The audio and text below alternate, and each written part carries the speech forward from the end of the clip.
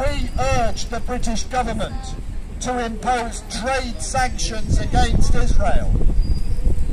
We urge the British government to petition the European Parliament to do the same. Sanctions against Israel for its ill treatment of Palestinians. We are here today in support of the national and international protest in support of Palestinian prisoners, Palestinian children who are wrongly, unlawfully, inhumanely detained in Israeli jails. Palestinian prisoners are on hunger strike today on an international day of protest against the ill treatment that has been meted out on them by Israel and by its accomplices, G4S. We call on everyone to take the leaflets, sign the petitions, join our protest in support of Palestinian prisoners. We have prisoners of our own tied to the fences here before G4S come and shut the park on them. They are not inhumanely treated, not yet. But their counterparts in Israeli prisons are receiving the worst that Israel and G4S can do. Palestinian prisoners are on hunger strike today against the Israeli ill treatment. We call on everyone to sign our petition, to join our protest, to take our leaflets.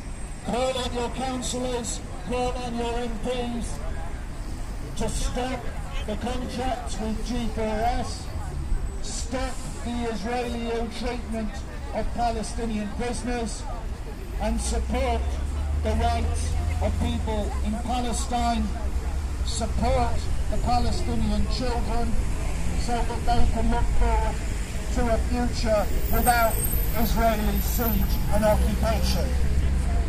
Support our protest here today. Stop the Israeli ill treatment of Palestinian prisoners. Stop the Israeli ill treatment of Palestinian children in Israeli jails. Stop G4S and its ill treatment of Palestinian children.